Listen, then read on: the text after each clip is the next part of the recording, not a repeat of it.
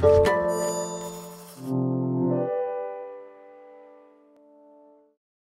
following podcast is part of a certified educational activity titled RCC MasterClass and Clinical Consult, Remodeling the Treatment Algorithm with Novel Immune and Targeted Therapies, featuring Dr. Tony K. Schwery from Dana-Farber Cancer Institute in Boston, Massachusetts, Dr. Robert J. Motzer from the Memorial Sloan Kettering Cancer Center in New York, and Dr. Sumantra Kumar Pal from the City of Hope Comprehensive Cancer Center in Duarte, California. Access the entire activity and complete the post-test at peerview.com/QEY860. Downloadable slides and practice aids are also available. Hello and welcome to RCC MasterClass and Clinical Consult, Remodeling the Treatment Algorithm with Novel Immune and Targeted Therapies. I'm Dr. Tony Schwery from the Dana-Farber Cancer Institute in Boston, and I'm pleased to welcome my colleagues, Dr. Bob Motzer from Memorial Sloan Kettering in New York, and Dr. Monty Pal from City of Hope Comprehensive Cancer Center in California. So in the program now directly, I want to welcome you overall, and today's agenda is going to be around the current state, the most updated states during the GU Cancer Symposium in February 2021. As of this symposium, what's the current state of frontline immune and target treatment option in advanced RCC by Dr. Motzer. Then we're going to have an update about later line management in this disease with the potential for novel modalities on the horizon. And all along, we'll have some case discussion and cover some updates from the 2021 GU Cancer Symposium. First, before introducing Dr. Motzer, I wanted to provide one slide about the approved first-line combination therapies in advanced RCC as of today. Overall, we can think about several classes of agents: CTLA-4 inhibitors, PD-1 and PD-L1 inhibitor, VEGF-R TKI, and actually mTOR inhibitor. But mostly in the first line are the CTLA-4, the PD-1, PD-L1, and a VEGF-R TKI. We have ipilimumab and nivolumab, the combination of dual checkpoint inhibitor, which are approved by the FDA for poor risk and intermediate risk IMDC criteria based on the Checkmate 214. And now we have a 3 VEGF IO combination, 2 combination with axitinib plus pembrolizumab, the PD-1 inhibitor. That was based on Keynote 426 trials. In all risk group, the combination of axitinib plus the PD-L1 inhibitor avelumab, also approved in all IMDC risk group.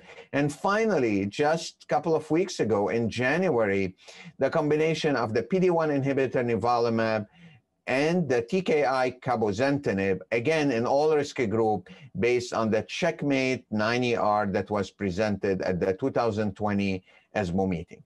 Without further ado, I want to introduce my colleague, Dr. Bob Motzer from Memorial Sloan Kettering. Dr. Motzer has been involved in the majority of the clinical trial that defined how we treat kidney cancer. It's a pleasure and honor to welcome him. Bob? Hello, this is Bob Motzer, and thank you so much for that introduction and for providing me the opportunity to participate in this program. We're going to review the first-line treatment for RCC. There's been so much progress and change in the last few years, and this will provide an update of those changes and all the progress we're making in this area. The first trial that really brought IO into first-line therapy was the Checkmate 214 trial, which was a randomized trial of ipi-nivo versus sunitinib in the first-line therapy for patients with clear cell RCC.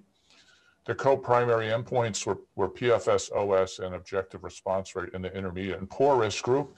And secondary endpoints were similar outcomes in the ITT group, which included the favorable risk patients. So this is the outcome for this trial. And in the primary endpoints in response rate and overall survival were met at the primary analysis, showing a benefit for nivo plus ipi over sunitinib. What the primary endpoint for progression-free survival was not met at that first analysis. There was a strong trend in favor for nivo plus ipi. This trial has benefited from the longest follow-up, most recently reported with the 48-month median follow-up, and it's shown over time that the results for nivo plus ipi have been sustained with regard to a benefit in survival.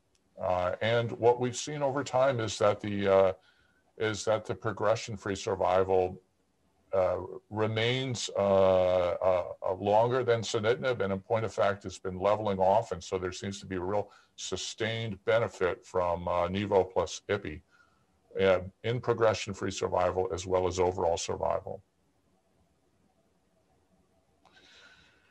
The overall survival and the progression-free survival were most recently reported at the 48-month follow-up metric.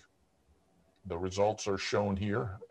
There's a strong benefit in overall survival in this population for nivo plus ipi over sunitinib. And in our right panel, you can see the progression-free survival and that important kind of tail at the end of the curve where there's the PFS is being maintained in a fairly large proportion of patients who are treated. And that both of these, the overall survival and that maintain the progression-free survival really are the strengths of ipi-nivo as a treatment in first-line therapy RCC. It seems to be most pronounced in this intermediate and poor risk group. As far as response, the objective response rate was about 40% in the ITT group. A little higher than that in the intermediate and poor risk group. And you can see from here that the response rate was lower initially in the favorable risk group with about 29.6% of patients responding. So there was actually was a surprise to many of us that the response rate was actually higher in the favorable risk group than in the for sunitinib compared to ipi-nivo. It was a reverse of what we had seen in intermediate and poor risk patients. One of the strengths, however, with ipi-nivo again is that there are complete responses that are seen, and the complete response rate overall for the ITT group of patients was 11%. And you can see in the favorable risk group, although the response rate is higher with sunitinib compared to nivo plus ipi, the CR proportion is actually higher with the nivo plus ipi at 12%. So, and the responses are ongoing with nivo plus ipi. So the strength is the benefit in survival, the long progression-free survival with that tail at the end of the curve showing sustained benefit, and this complete responses that are seen with nivo plus ipi. And the one caveat to that is that actually in a favorable risk group, the overall objective response rate is actually higher with a TKI compared to ipi-nivo. Durable responses are noteworthy for nivo plus ipi.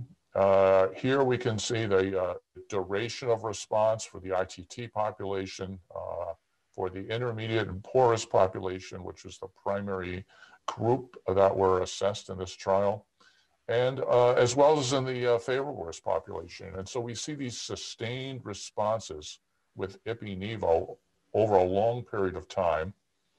And what's interesting is that in the favorable risk group, although the response rate is less, you can see that the responses are more durable with nivo plus ipi. So fewer responses, but when they occur, they're very durable. And that is a hallmark and a real positive aspect of nivo plus ipi in first-line treatment. One of the other features that characterizes nivo plus ipi is that the benefit for treatment carries on after therapy is discontinued. So on this swimmer's plot, we see complete responses and they remain durable complete responses associated with this program. And we also see some other responses complete responses that when treatment is stopped, the response is ongoing. And so this is another notable aspect of Nivo plus IPI, and that responses are ongoing and appear to be durable even though treatment has been discontinued. The other real area of progress and interest in terms of recent studies are for the TKI-IO combinations. And here we show a number of these different trials that compared IO TKI to sunitinib in first-line therapy for RCC. We'll look at the data here closely. Pembro plus exitinib, the Keynote 426 trial, certainly noteworthy. With PF and OS as primary endpoints, its outcome really changed the standard of care as well in first-line therapy for RCC.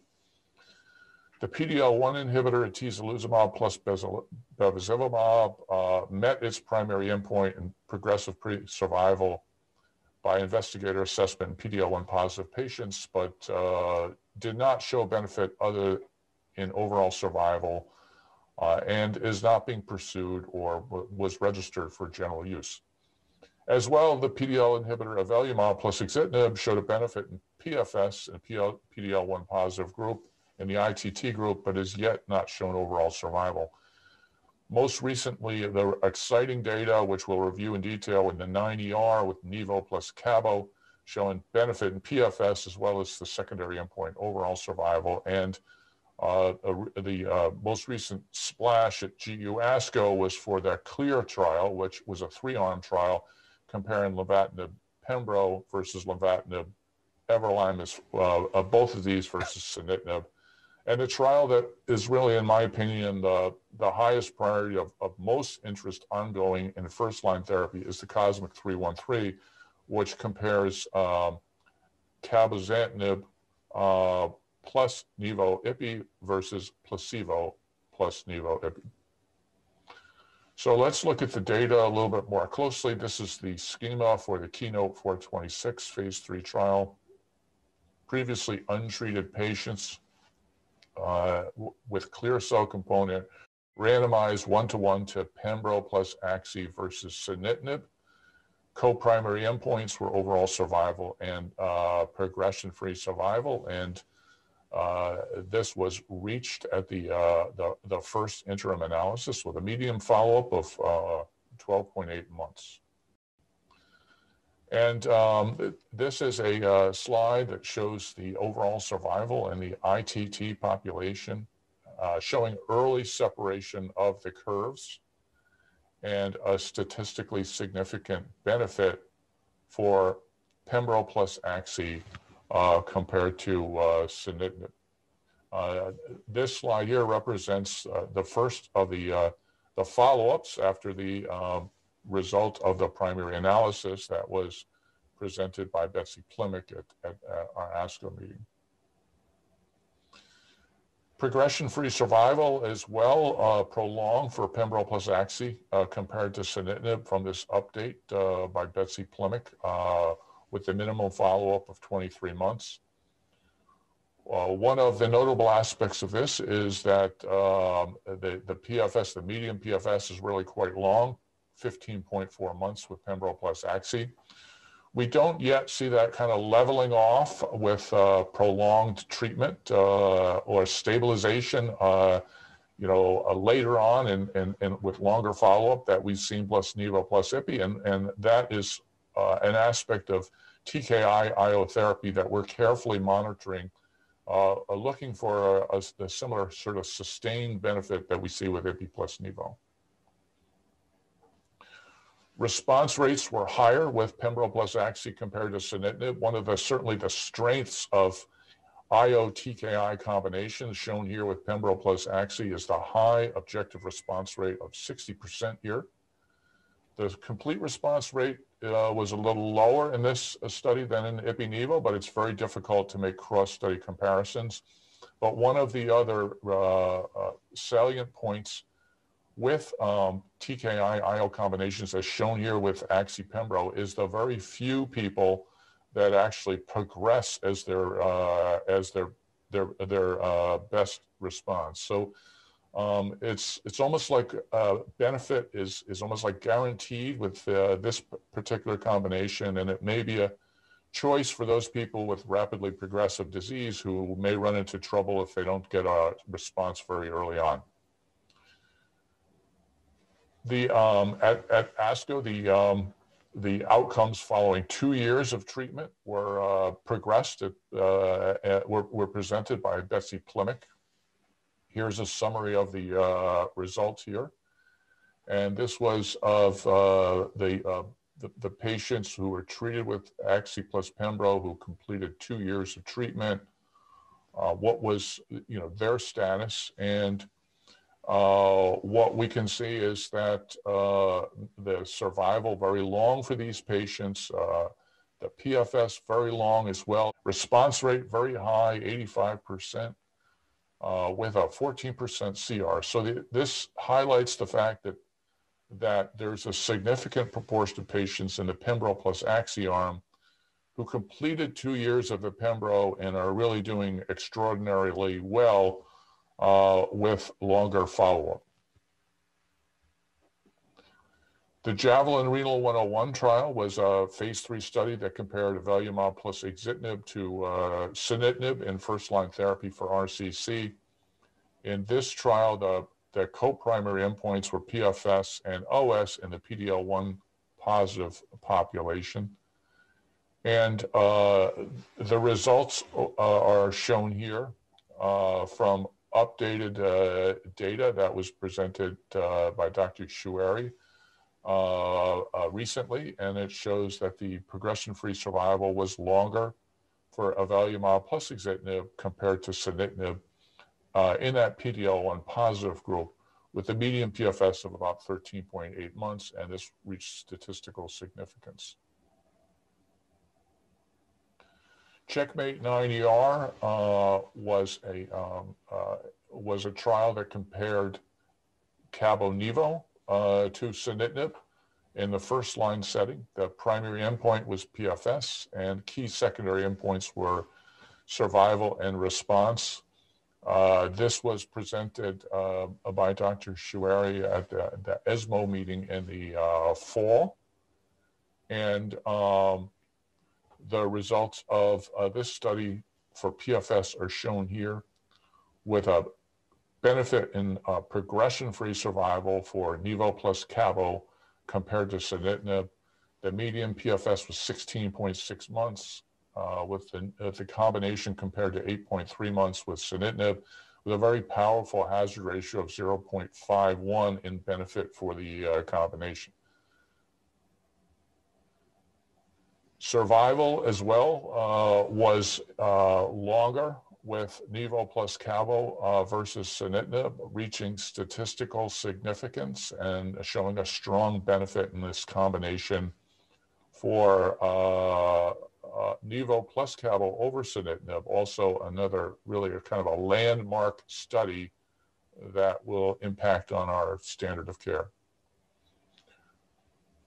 In keeping with the IO TKI combinations, the objective response rate was very high with Nivo plus Cabo, 55.7%, as shown here, double that we've seen with sunitinib. As well, there's very few patients, less than 6%, that had progression disease as their first or their best response.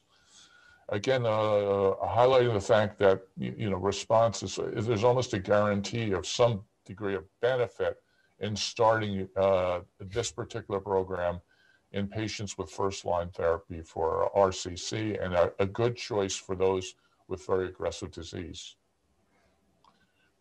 We recently updated these results with longer follow-up at the ASCO GU meeting.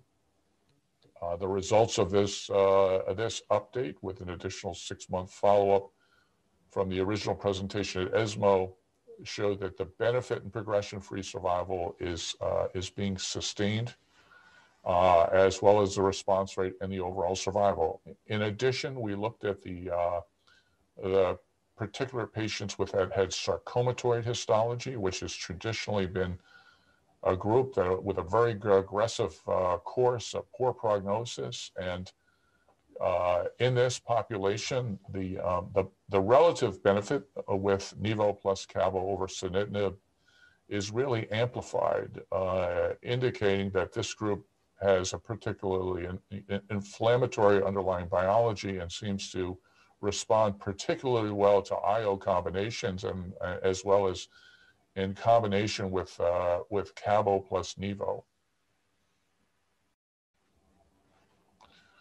The CLEAR trial was reported for the very first time at GU ASCO, and this was a 3-arm trial that compared lenvatinib plus everolimus to sunitinib and lenvatinib plus pembrolizumab to sunitinib.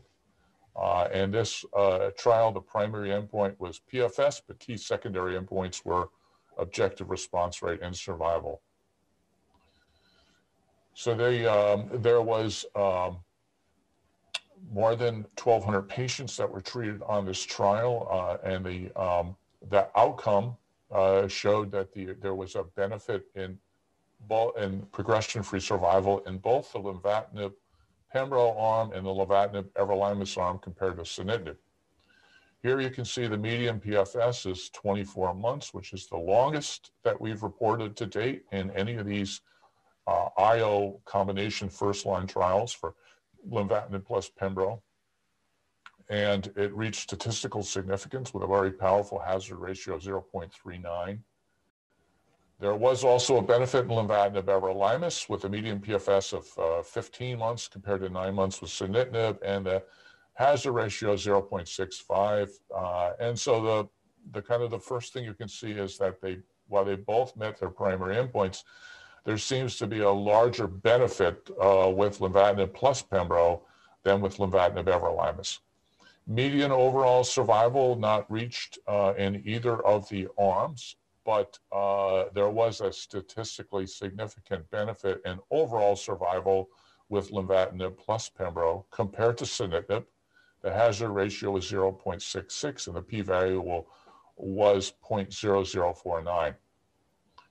This was not observed with the lenvatinib everolimus arm. In the lenvatinib everolimus arm, the hazard ratio was 1.15, so in its comparison to sunitinib. So benefit in PFS for both of these lenvatinib-based arms, more of a degree of benefit for lenvatinib plus pembro, and the distinguishing factor appears to be that the lenvatinib IO combination shows a benefit in overall survival, but not lenvatinib everolimus.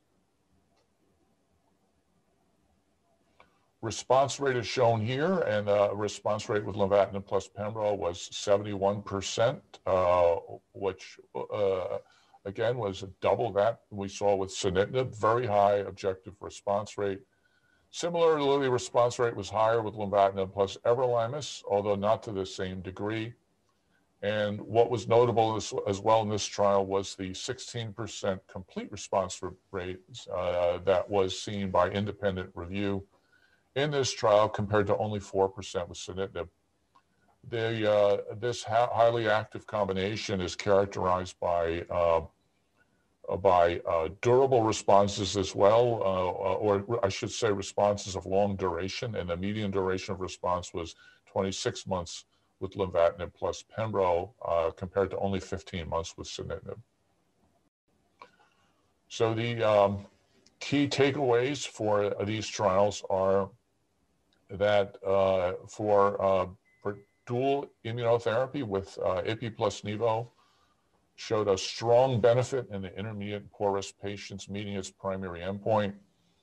It's characterized by durable responses with a long follow-up now, and there does appear to be a continued benefit once treatment is stopped. There is a relatively higher immune-related adverse event rate requiring steroids in some patients treated with Ipi plus Nivo. And so the adverse event profile is really immune-mediated adverse events that predominate. With immunotherapy plus VEGF or TKI treatments, there was a benefit in response rate and PFS seen in a favorable risk group.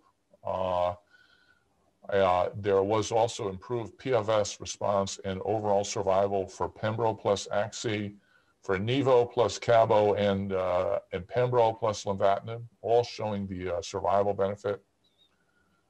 We don't yet have the mature follow-up that we do with the Ipi-Nivo trial, but there does appear to be a lower rate of immune-related side effects.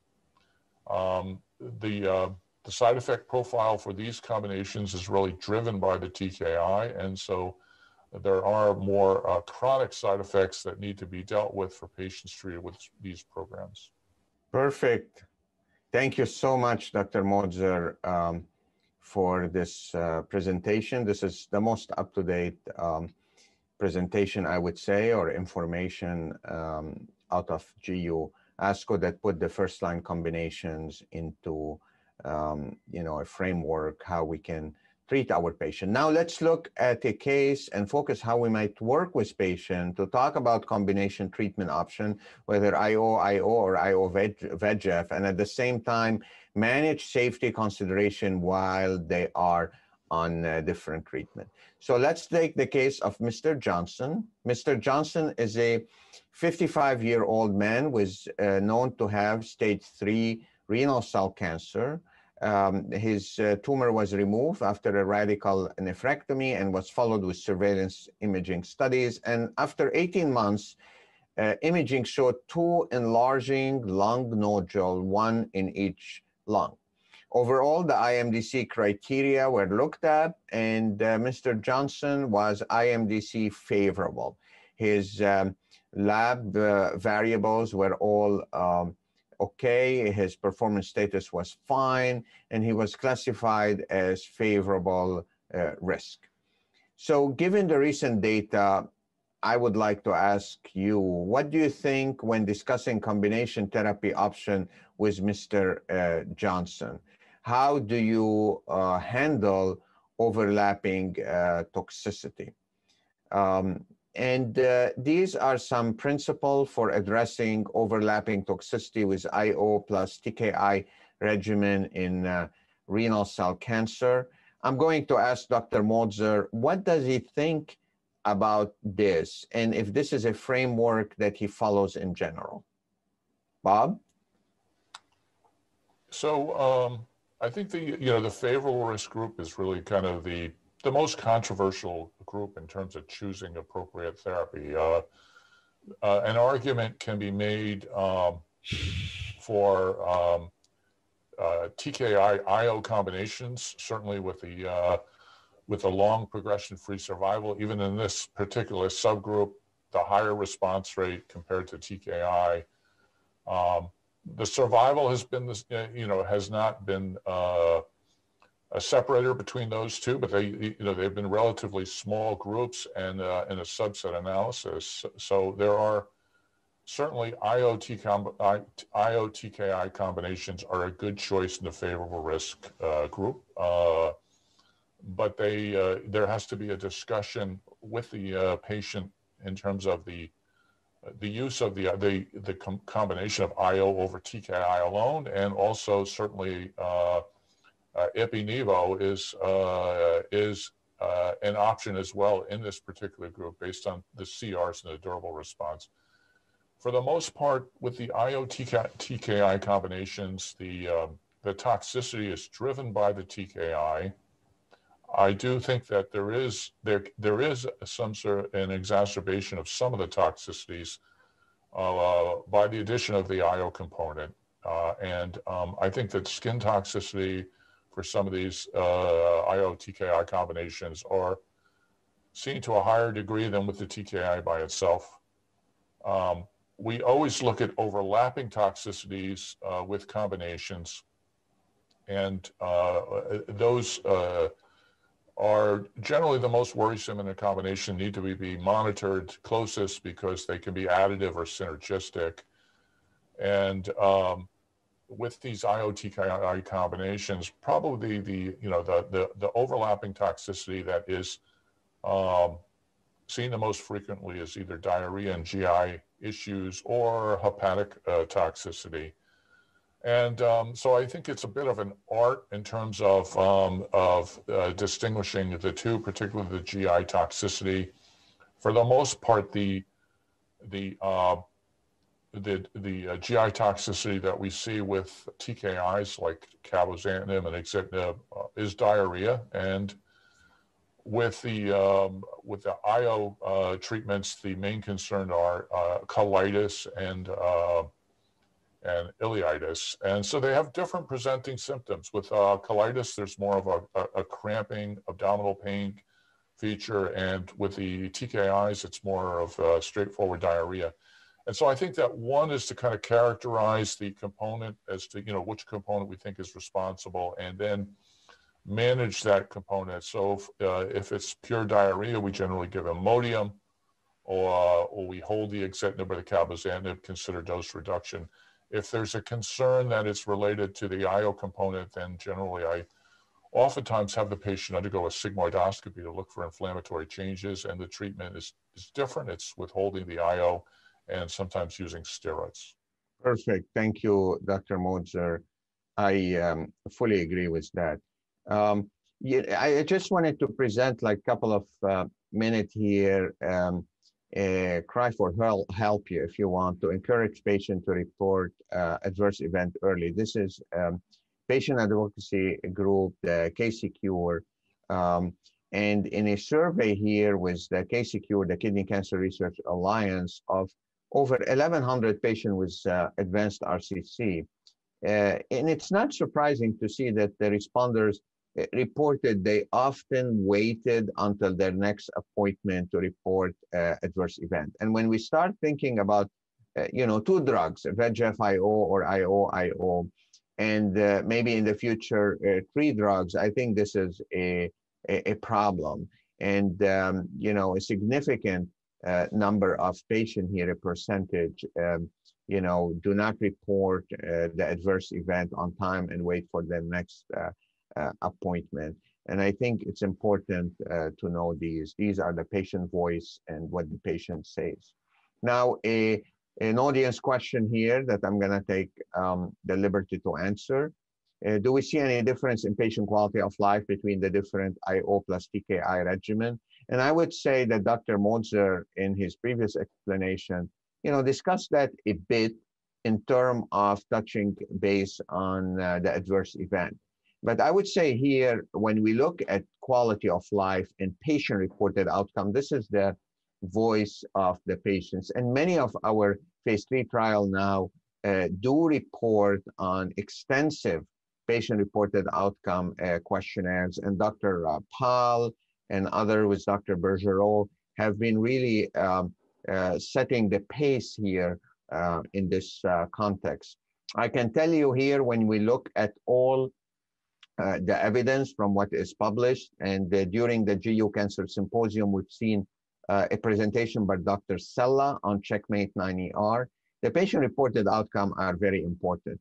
With nivolumab and ipilimumab, Checkmate 214, Dr. Sella and Moser, and most recently, the same group, also Dr. Sella and Moser, presented both from Checkmate 214, but now from Checkmate 9ER, extensive patient-reported outcome and questionnaire that showed the superiority actually of the combination over single agent sunitinib. And when I say superiority, I mean, this is, a summary of multiple patient-reported outcomes, such as the FKSI, DRS, 19, the time to treatment deterioration, on and on. So I think this is becoming extremely important, and I would like you to hopefully to take a peek at the presentation of Dr. Sella out of Checkmate 9ER. We had less of these data and convincing quality of life with the combination with pembrolizumab, axitinib, or axitinib and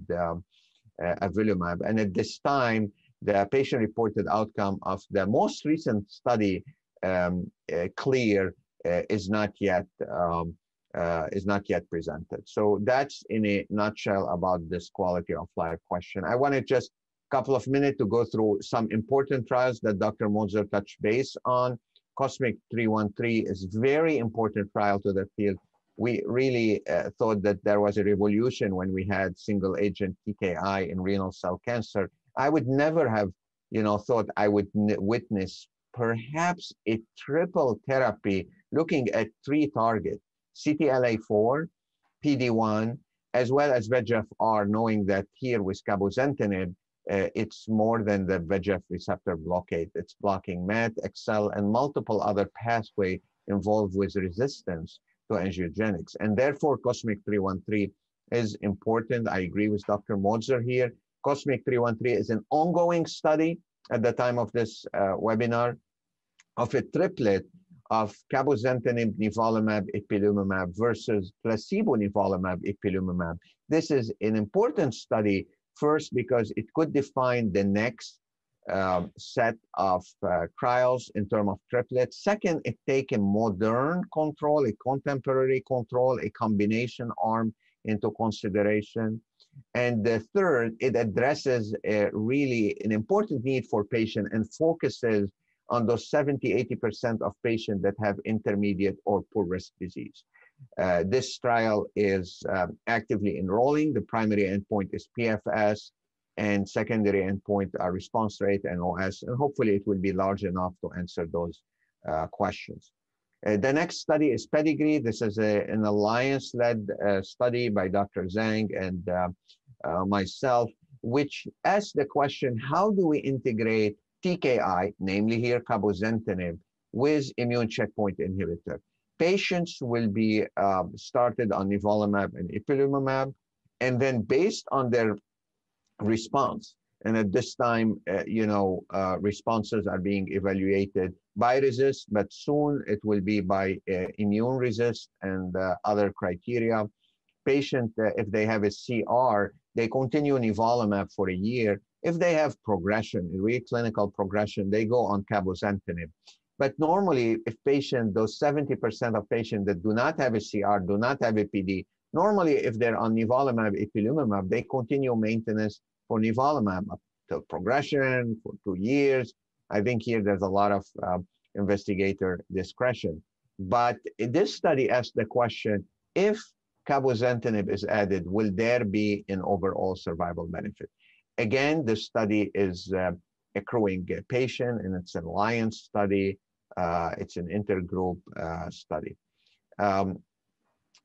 One thing I want to mention also is one vexing problem now that we see patients living for years with metastatic RCC is brain metastases. We do not have per se brain metastases treatment for many solid tumors and for renal cell cancer. TKI as single agent activity in brain metastases, especially untreated brain metastases, have not been much successful. Experience from our French colleague, Dr. Flippo and Albigez, with single agent nivolumab as part of a large expanded access study in some of the untreated brain metastases also have not been successful. Interesting enough, this is a retrospective study, an international study with Dr.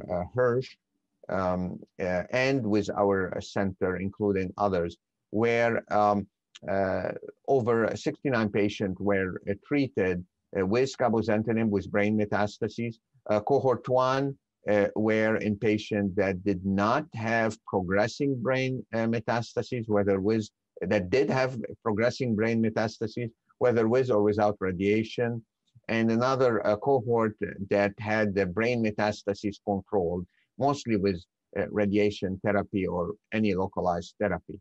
And interesting enough, as you can see, high response rate were seen when you look and measure those lesions in the brain, knowing this was a investigator assessment of brain lesion measurement.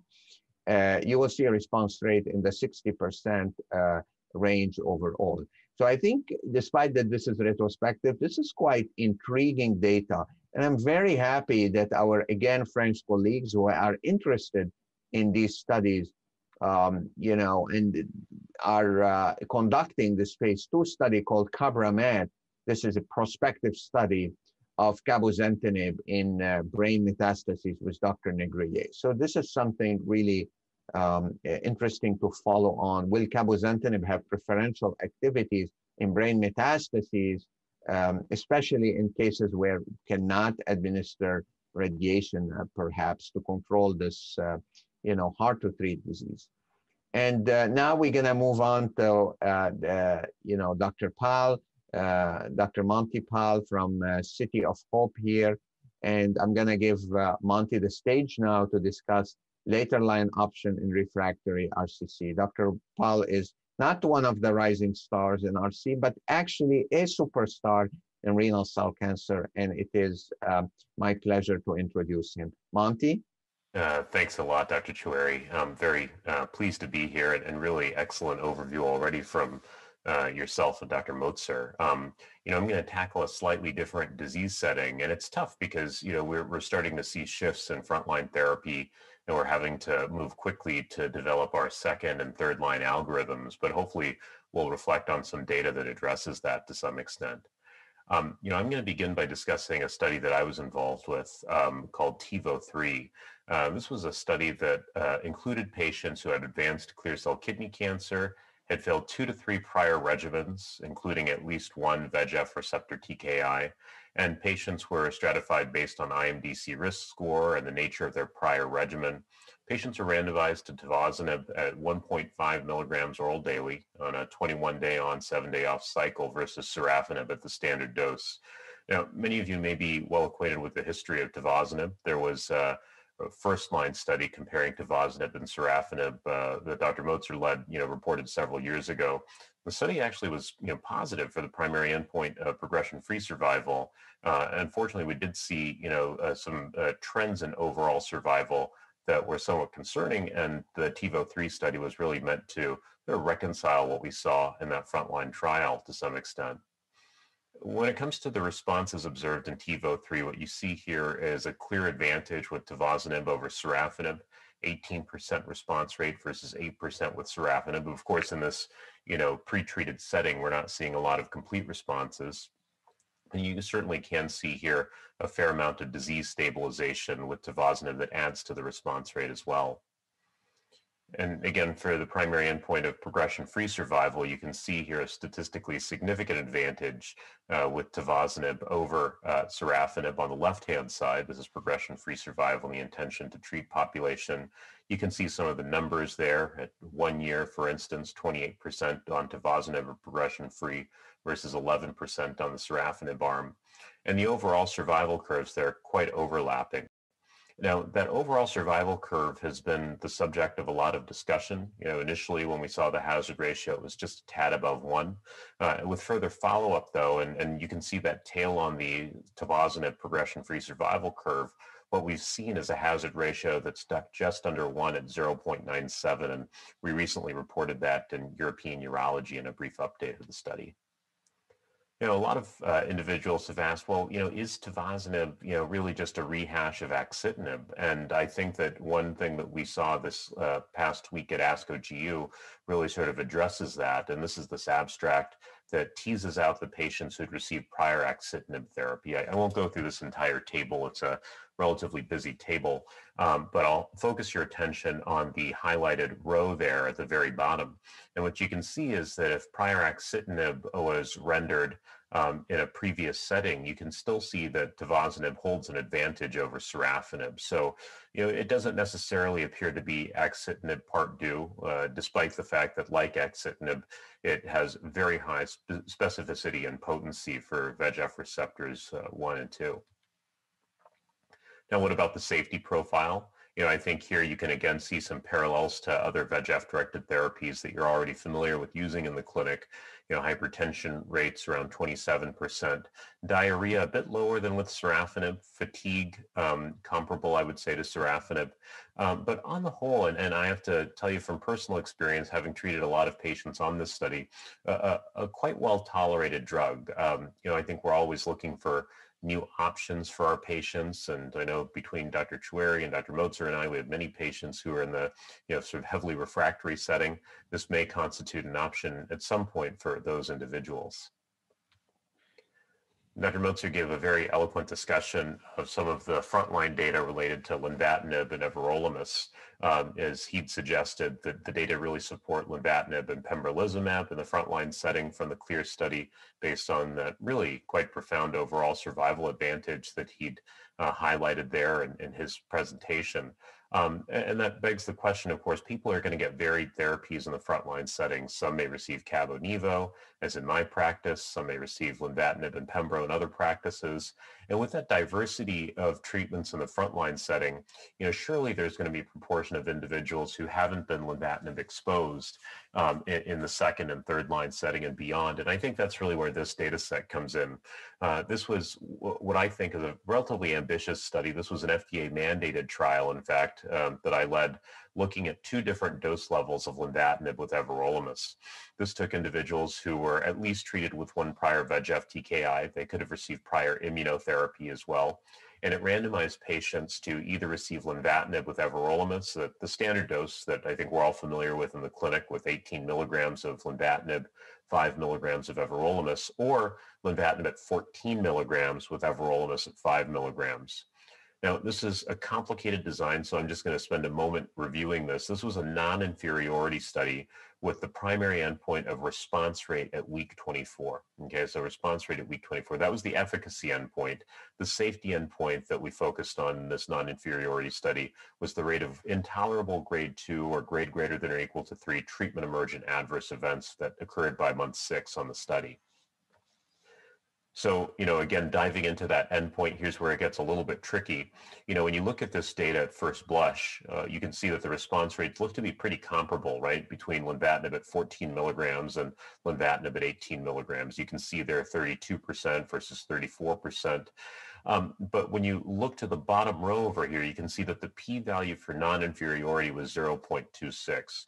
So we can't necessarily claim that lenvatinib at 14 milligrams is not non-inferior in this particular case to lenvatinib at 18 milligrams.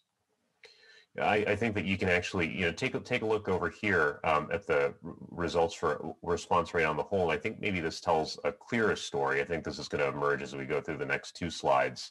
What you can see here is that the response rate associated with lenvatinib at 18 milligrams is 39%. Lenvatinib at 14 milligrams, 34%.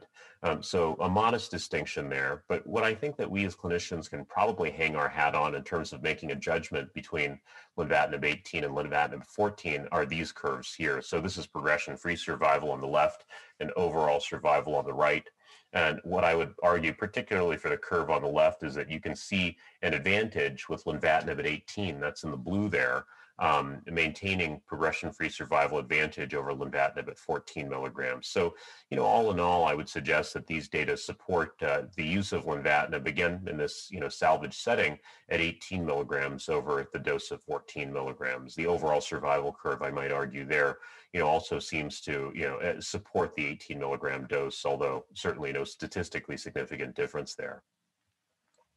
Now, how about treatment emergent adverse events? As you look to these 2 columns over here, you can see that the rates are actually quite similar between lenvatinib at 14 and 18.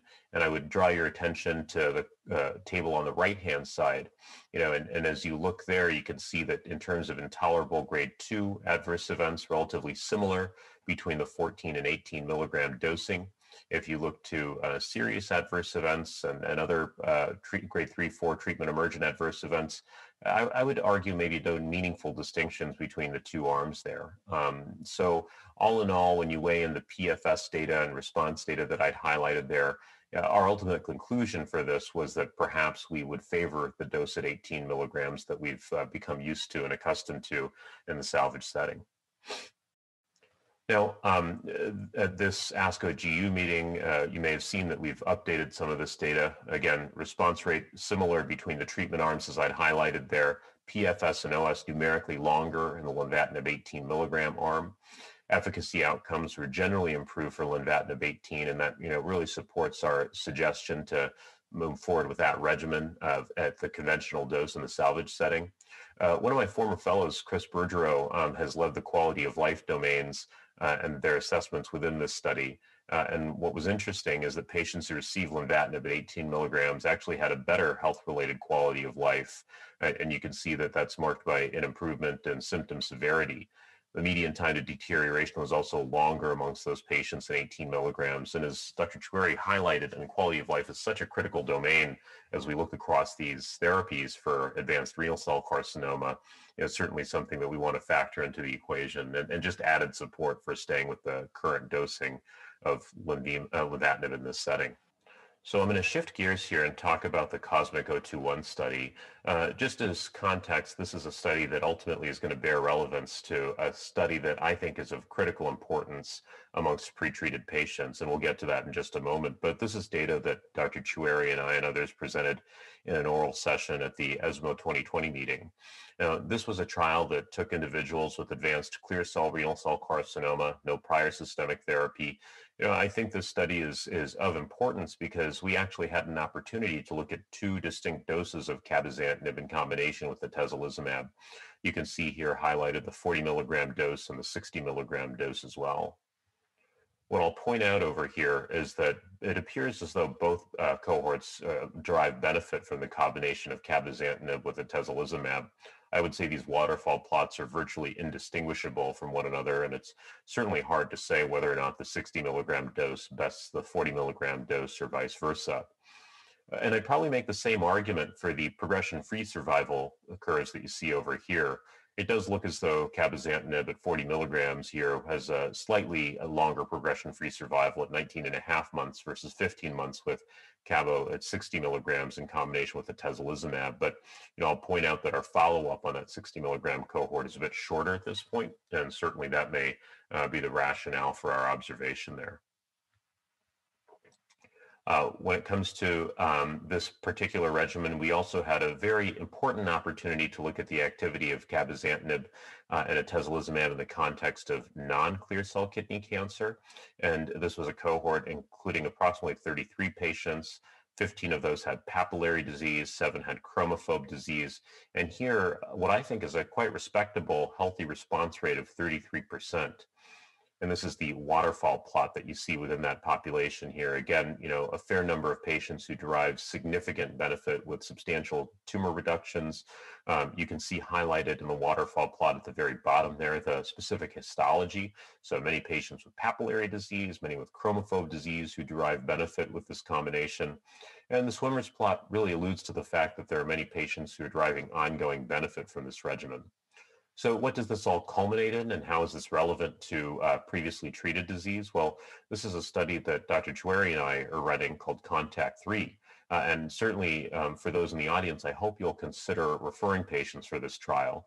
This takes patients who have received prior checkpoint inhibitor with either clear cell or non-clear cell histology and randomizes them based on the data you saw previously to the regimen you just saw of cabozantinib at 60 milligrams with atezolizumab at the conventional dose versus cabozantinib monotherapy.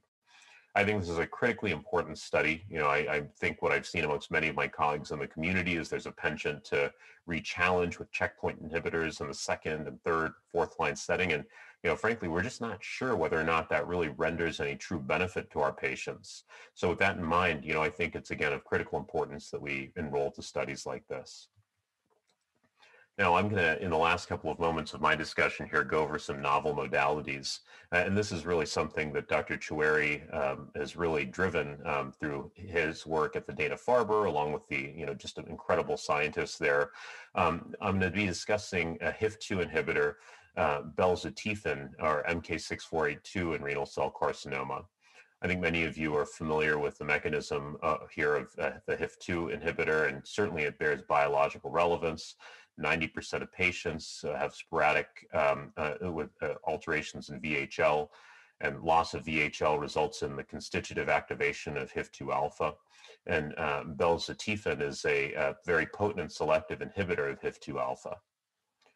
This is some data that Dr. Choueiri presented that's been updated at ASCO GU, and this implies really just substantial benefit and potent tumor shrinkage amongst a population of very heavily pretreated patients with metastatic renal cell carcinoma with belzutifan monotherapy. You can see here that 69% of patients demonstrated any extent of tumor shrinkage with a response rate of 31%.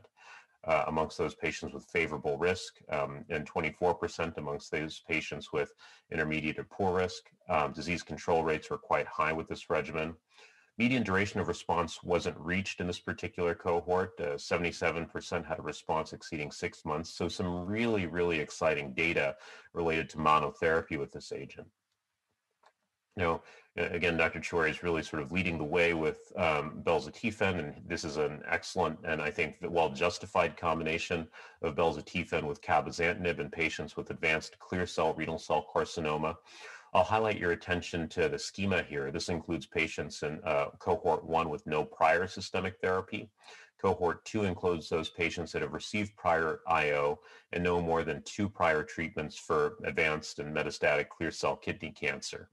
So bear in mind that this cohort 2 assessment that you see on the right-hand side entails a relatively heavily pretreated population. About 52% of patients in this cohort had prior first-line therapy, and 24 patients, or 45%, actually had prior second-line therapy as well. So again, this is a group of patients that's received extensive prior therapy with a response rate of 22%.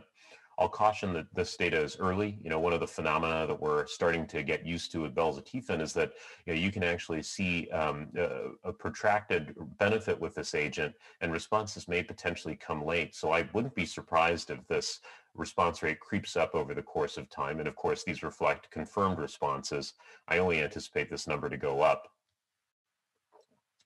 I'm going to highlight here 2 really critical studies that are ongoing right now. One is in the population of patients with perhaps more heavily pretreated disease.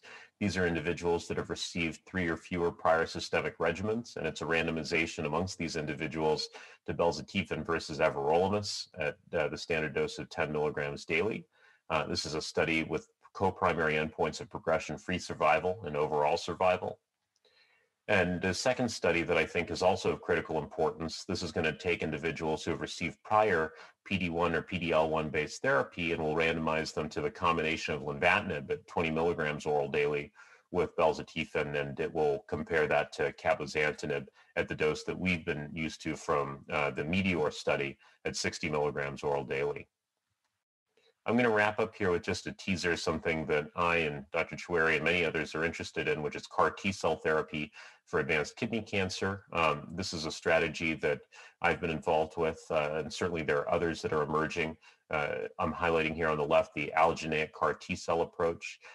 This is the approach in which we're able to use novel modalities such as CRISPR to insert cassettes into these T-cells that may ultimately be reactive against kidney cancer. Autologous approaches are also under investigation. I'll highlight here a study that's underway at our institution and at many others around the country and around the world, in fact, looking at CTX130, which is a CRISPR-Cas9 engineered T-cell directed at CD70, a relatively pervasive target. Patients in the study that have received prior therapy with clear cell differentiation receive CTX130 following lymphodepleting chemotherapy. The attraction to this is that maybe this could be a one and done type of treatment. You never know. And if that's the case, it might potentially spare our patients, some of the chronic toxicities that they're experiencing with long-term therapy with VEGF TKIs. So a couple of key takeaways from my talk. Therapeutic options are expanding by the minute in the refractory setting for advanced renal cell carcinoma. Dr. Choueiri and Dr. Motzer are really leading the way with a number of, I think, pivotal trials in this setting that's going to really give us great options. And I would guess that if we were to do this program in 2022 or 2023, we'll kind of know what to do for these patients. We'll have a much better sense of that. And I do believe that clinical trials are the way to go. I've highlighted several here that I think are of critical importance. And if I have one key takeaway, it's that we're just not done yet. We've had great data in the frontline setting, but certainly we all see patients who need second and third line therapy. So let's work to improve their outcomes. Dr. Choueiri? Thank you. Thank you so much, Dr. Paul here, and for this wonderful overview of therapies in the salvage setting in metastatic RCC and a glimpse into the future with novel modalities. So we're gonna resume here talking about a couple of cases of metastatic renal cell cancer. This is a patient with advanced RCC who's 65, present with nausea, fatigue, weight loss, and abdominal CT done in the ER shows 6 centimeter left renal mass. The patient undergoes a left radical partial nephrectomy and was followed with serial imaging. 6 months later, the patient returned with fatigue, shortness of breath, and they have a diffuse pulmonary metastases on the chest CT. Now, the initial pathology showed a clear cell renal cell carcinoma. So he's seen a medical oncologist who performs actually a biopsy showing that the tumor is indeed clear cell RCC, similar to the nephrectomy that happened 6 months earlier, and start with a regimen of nivolumab and ipilimumab. The patient responded well with mild side effect and experienced resolution of the shortness of breath with scans every 3 months showing a partial response. So what happens with Ms. Olson here? At 12 months, unfortunately, there was new pulmonary nodule. At that time, the decision was made to switch to cabozantinib, and overall, the treatment was tolerated with mild hand-foot skin reaction managed with over-the-counter cream. Around 8 months, the patient started having abdominal discomfort and back pain, and imaging showed liver lesions. And cabozantinib at that time, treated by the oncologist, was discontinued. So my question here, quickly in maybe 30-second, answer is to Dr. Paul. Given the recent data and what you presented, what are Ms. Olson options for next line of therapy, Dr. Paul? Yeah, at this point, I think that with some of the data that I've just shown you from the comparative study of lenvatinib at 18 and 14 milligrams, I might go with Len-Ev as, her next line of therapy in this setting. Actually, I do not disagree. I think that is, an important option here. I think re-challenging with IO is also reasonable. However, I would argue we do not have data prospective data that IO after IO is a top line option here, since most of the study had usually another drug that could explain the responses. Now, let's say this patient, Dr. Paul, and you've done work in non-clear cell RCC, had papillary renal cell cancer. And what would you do in this setting with papillary RCC as first line, then upon progression? 30 seconds. 30 seconds. So thanks, Tony. This is a great opportunity for me to highlight the data from the SWOG 1500 or PAPMET study, which compared sunitinib to cabozantinib to savolitinib and crizotinib. And it really suggested a significant benefit with cabozantinib over sunitinib as the control arm. I think cabozantinib at 60 milligrams would probably be my de facto frontline option, although I think this area is want for further study. No, I agree with you. And I think also there is, despite cabozantinib have a MET activity, there are ongoing efforts focusing on the 30–40% of metastatic papillary patients that have, I would say, a MET-driven biology because of the receptor being amplified or the ligand being amplified or mutated, or chromosome 7 where MET resides is duplicated. And we know from a pure MET inhibitor, you can see responses. We had a phase 2, savolitinib with you actually, and a randomized trial that cut short with a cruel savoir that we published and presented during the 2020 ASCO meeting, showing responses and showing actually tolerability compared to traditional VEGF TKI. So more to come here with non-clear cell RCC.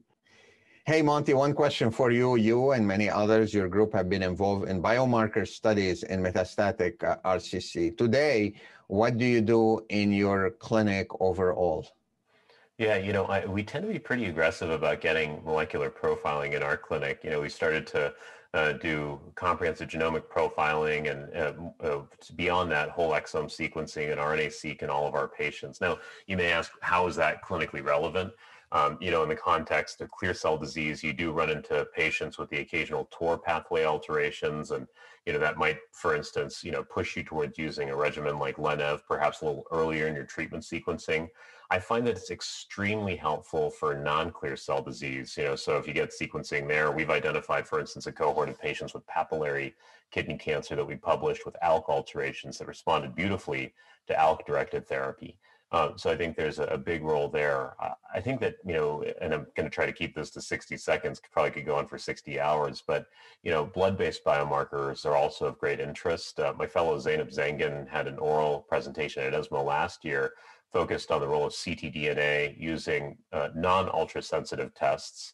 And I think that that's certainly something that serves as a supplement to tissue-based testing. But I have to tell you, I think one of the best papers of last year, 2020, was your Nature Medicine paper looking at methylation biomarkers and this sort of really ultra-sensitive technique for detecting RCC. I mean, I'd love to hear more about that, but I just think that's the wave of the future.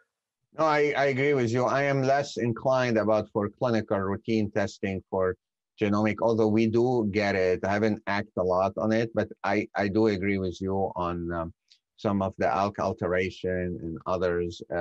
Now, having said so, we have looked, Dr. Moser and I and others, at the signatures to predict, checkpoint inhibitor responses. Again, it's still in the research domain. I'm not sure how much this is going to be applied, but we are definitely getting closer to something and learning more about the disease. Now, in terms of circulating tumor DNA, with my collaborator at the Harvard, Dr. Matt Friedman, and others, we were able to find, to detect renal cell cancer with a very, very high sensitivity, even in earlier stage disease. So we're trying to take this to the next level, looking at benign kidney masses.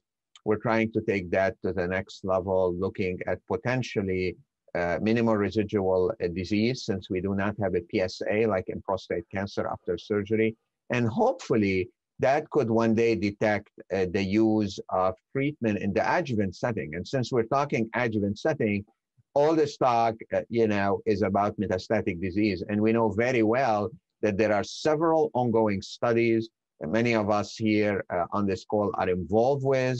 And so I want to shift gears to Dr. Moser and ask him about some of the ongoing studies in the adjuvant setting. And if something becomes a standard the next couple of years, how's this gonna impact the first-line metastatic setting? Bob? Well, I think the adjuvant setting is really, it's a space that really it serves as an unmet need for RCC. For the most part, there really aren't effective adjuvant therapies that are available in standard of care. The mainstay of management is surveillance and treatment at time of relapse. And so there was a high degree of interest in adjuvant therapies with the advent of the TKIs when they came into our clinical arena for treatment of metastatic disease. And there were 5 big adjuvant studies that were looked at with TKI versus placebo. Only one of those showed a modest improvement in disease-free survival. That was the STRAC trial, which resulted in sunitinib being approved in the United States in that setting. But the benefit was really modest. The toxicity was moderate. And for many of us, we really need to look further to better identify adjuvant therapy. So this seems like the ideal setting for immunotherapy to be studied and hopefully have shown to be a benefit to be implemented into clinical practice. I agree. And there are one thing you want to talk about, a bit about the ongoing studies. Well, so there are 3 big, large randomized studies that are either ongoing or have completed enrollment to address this question. There was a study that looked at atezolizumab, the PD-L1 inhibitor, versus placebo. that Dr. Powell has been the PI of that completed enrollment, a second large landmark study that Dr. Choueiri is the PI on, and that's pembrolizumab versus placebo, and that's completed enrollment as well. And the third big study is a trial of ipi-nivo versus nivo versus placebo. That is a 1,300 patient trial. It was initially started as a one-to-one randomization of ipi-nivo versus placebo, but the third arm with nivo monotherapy was introduced into the study. And so that study is enrolling very well globally. It serves as the third of these large studies that will address the role of IO therapy in the adjuvant setting for RCC. Very good. I want to give Bob also two other studies, more academic. One in the cooperative group that is really near finishing accrual, the PROSPER study, which is interesting. I asked about adjuvant. This study is neoadjuvant followed by adjuvant nivolumab with Dr. Alaf and previously with Dr. Harshman. And this is an intergroup study we have open and it's accruing, but it needs definitely, it gives the checkpoint inhibitor in neoadjuvant, then followed by adjuvant, which, you know, I think it's interesting because if you treat with immune checkpoint inhibitor with a lot of tumor there, a lot of antigen, perhaps your immune response will be, you know, better and will translate into a higher clinical benefit. The other study is a three-arm study out of the UK called Rampart with Dr. Larkin leading that uses durvalumab and tremelimumab, which also I believe is accruing also at this point. And hopefully with these studies, we will be able to answer you know, important question. If adjuvant becomes, in my opinion, a reality, studies like Dr. Paul outlined, the CONTACT-3, where it looks at patients and give them a checkpoint inhibitor. But in those patients that were previously experienced checkpoint inhibitor will be very important, because one argument that even if you have progressed, your tumor have progressed on adjuvant immune checkpoint inhibitor, perhaps there is no reason to give it in the metastatic setting. We just don't know the answer to this question. So a lot of things going, especially with the new targets that we covered. Now, of course, we are here having each one of us mini studio because of this pandemic, one in a century or even in a couple of 100 years. So we cannot escape a talk, even in renal cell cancer, without mentioning COVID-19. So I want to point out to you of this very nice also a survey of over 500 patients in 47 states, done again by Casey Cure about RCC care in the era of COVID-19.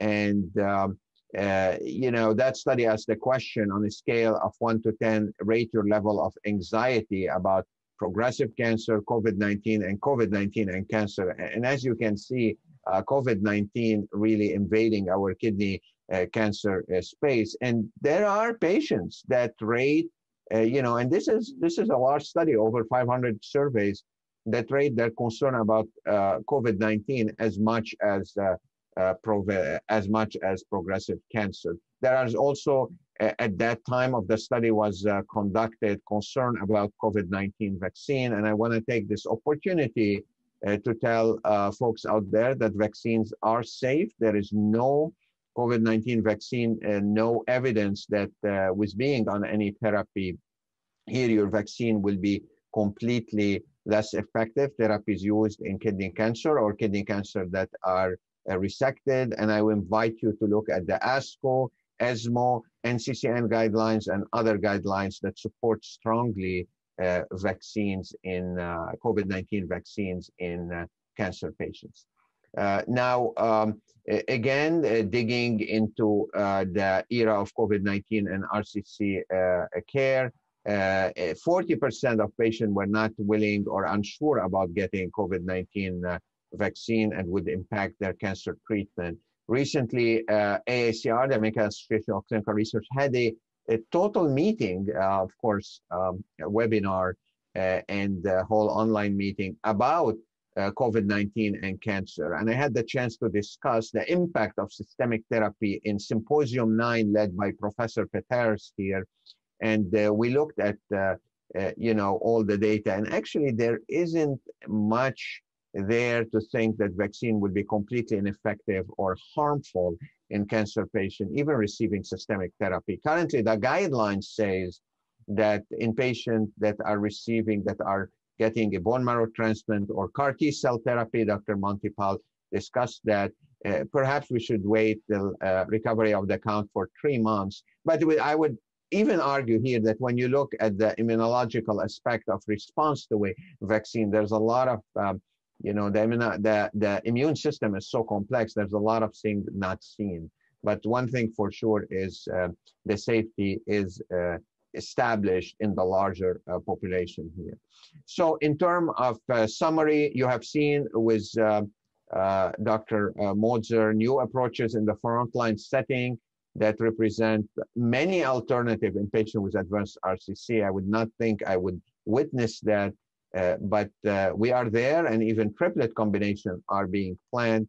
There are also still opportunities in the refractory setting, including immunotherapy, novel modalities, or single agent TKI. And I think both patient and clinicians should weigh any consideration when you choose therapy across the disease continuum, across the IMDC risk group, and keep the dialogue open to support shared decision making here. So I'd like to thank my colleagues, Bob and Monty, for joining me in this engaging discussion. And thank you so much for joining us. Have a good day, stay safe, stay healthy, and hopefully, again, we'll be live at some point. Thank you for listening. Download materials and complete the post-test for instant credit at peerview.com/QEY860. This educational activity is supported by independent medical education grants from Avio Pharmaceuticals, Eisai Incorporated, Exelixis Incorporated, and Merck & Company Incorporated.